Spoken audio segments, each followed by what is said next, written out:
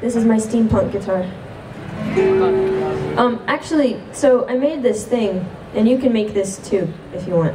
It looks very complicated. But basically, the concept is if you take a piece of wood, and you put it underneath, well, underneath the strings, but directly on top of the 16th fret. Say? Yeah. I'm learning. Then you can make a perfect fifth on either side. So 1, 2, 3, 4, 5. Meow, meow, meow, meow. For a cat. And do that kind of stuff. So this, it's called like, I don't know, I call it a koto guitar. Or kotar. If you must. You're gonna play nails? I gave you a song, man. Shh.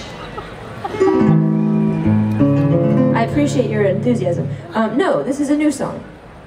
Brand new. Even better than that obscure song you happen to know about. I'm pretty impressed. This is a new song. It's going to be on the new album, and it's amazing. Seriously, it's amazing. Like, I gotta get used to not saying that, because it's just, you know, it sounds really egotistical to be like, I did something amazing, but I've never said that before. Usually I'm like, oh, it's okay, no, it's no big deal, yeah, I play guitar, but it's no big deal, but this record is amazing. Like, it's so good. Anyway, so yeah, this is a song from it.